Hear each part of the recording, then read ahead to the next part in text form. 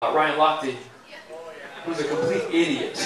He tried to vandalize a bathroom, then lied and said he was robbed at gunpoint.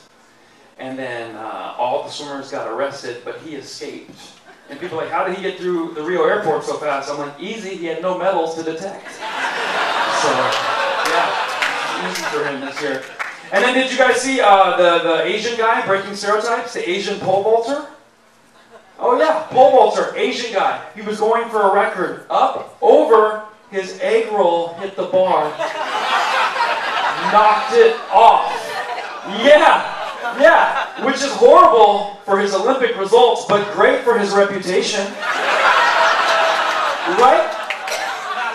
Like that's every man's dream on an Olympic setting for this to be so big it ruins your chances at a gold medal. That's perfect. That's the happiest loser in the Olympics right now. Because he's Asian, so no one would have thought he would have been able to do that, you know what I mean? Right now he's chilling in the hot tub in the Olympic Village like, yeah, well, you know, I outgrew the sport, so... Guess it wasn't for those other guys who won, not me, you know? And you'd be like, damn, he's in there with 4 hot chicks. Excuse me, there's 8. 4 of them are synchronized swimmer underwater right now. They're blowing more than bubbles, that's for sure. Yeah, awesome.